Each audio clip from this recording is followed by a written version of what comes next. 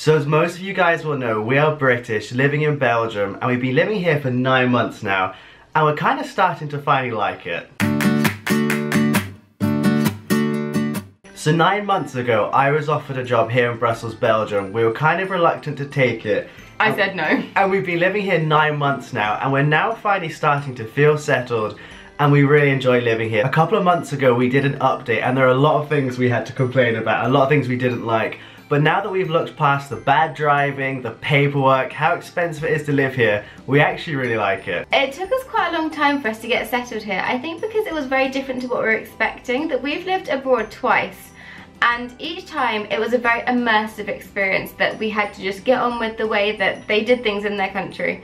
But here it's a very different situation, particularly in the area that we live, that it's so international that you almost don't feel like you're living either, or you're living a full Belgian life, but you're also living a slightly British, slightly just international life. And so that's kind of confusing, and it's taken us a while to adjust to, but actually it's a really fun way to live. So the international aspect means there's a lot of things here that are very similar to our culture back home, and a lot of people speak English, which has been really helpful. And one of the big things we've noticed is with the healthcare. Healthcare is super different to back home. And we were a little bit skeptical because everything's privatised, but actually it's been amazing. It really has. We were slightly apprehensive about the healthcare here, and up until being pregnant we didn't use the doctors once. We were just a bit scared of it. We didn't know how it was going to be and how expensive it was going to be, but it has been amazing. Our care during pregnancy so far has been literally out of this world compared to what we're used to back in the UK. And the UK is great, but here it's even better. So Jo is currently 14 weeks pregnant. We've had 2 scans already. We have another one coming up, so we'll be finding out the gender of our baby. Our doctor has been amazing. We've started doing the paperwork for the hospital that we're going to give birth in, so make sure you go check out our other videos. Another thing that we found slightly difficult when we first moved here, for me at least, was making friends.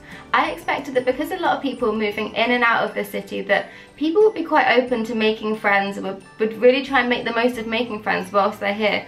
But actually I really have found the opposite, that people get settled really quickly, it seems, in the friendships that they have, and so people are happy to meet you, they're really lovely, but then that's kind of it. So I met lots of people at different groups that I'd go to with the boys, but in terms of making like good friends, it took me a long time, and I felt really quite lonely for a long time. But now that we've been here for 9 months, I've started to meet people that have just started moving into the city who are also looking for friends, who are in a similar situation to me.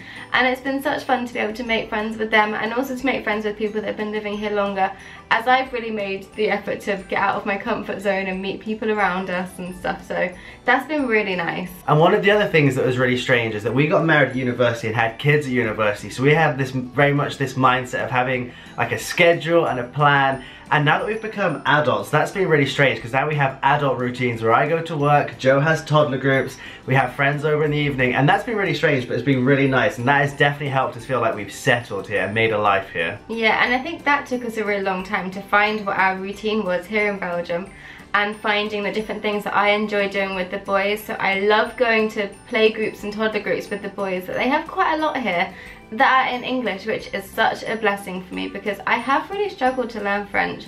So I go to a lot of BCT toddler groups, which the boys love, and I've been able to meet a lot of really lovely people there.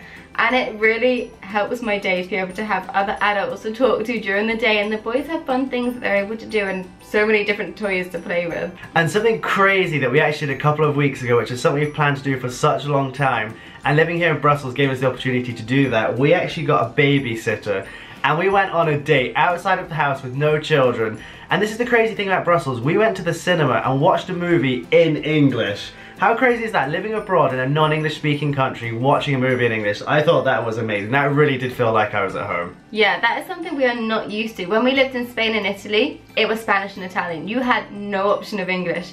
So it is just mind-blowing here that so much is done in English, that even just adverts on the street are written in English, which is nice for us because it's nice to be able to understand what's going. Well, Ethan understands French. I'm getting there. But it's nice to not feel completely out of the water, be able to understand what's going on around you. So one of the funniest things we found here is that in the Belgian culture, a lot of parents will send their kids to school when they're 2.5 years old. And so everybody looks at us like, why are your kids not at school yet? They're like super old. And back in the UK, you kind of start on your 4 or 5. So Leo has not started school yet, but we have put his application in. We find out in a couple of weeks which school he'll be going to, and he'll start this September. I'm quite nervous about him starting because he is still so young to us. But at the same time, he is so excited now because all the other children his age are at school full time that he is really ready to go.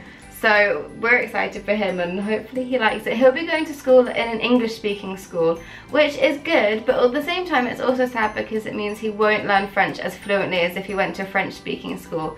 But it just seemed the better choice that it's a private school paid for by Ethan's work, so it seems silly to turn down a free private school. And I just didn't feel confident enough sending him to a French speaking school when I don't speak enough French. So I do feel sad that he is missing out on that slightly, but at the same time I do feel comforted knowing that he's going to a school where he's going to understand everything, and as a parent I am able to understand what's going on. I can ask the teacher questions and know that he's going to be getting on fine there.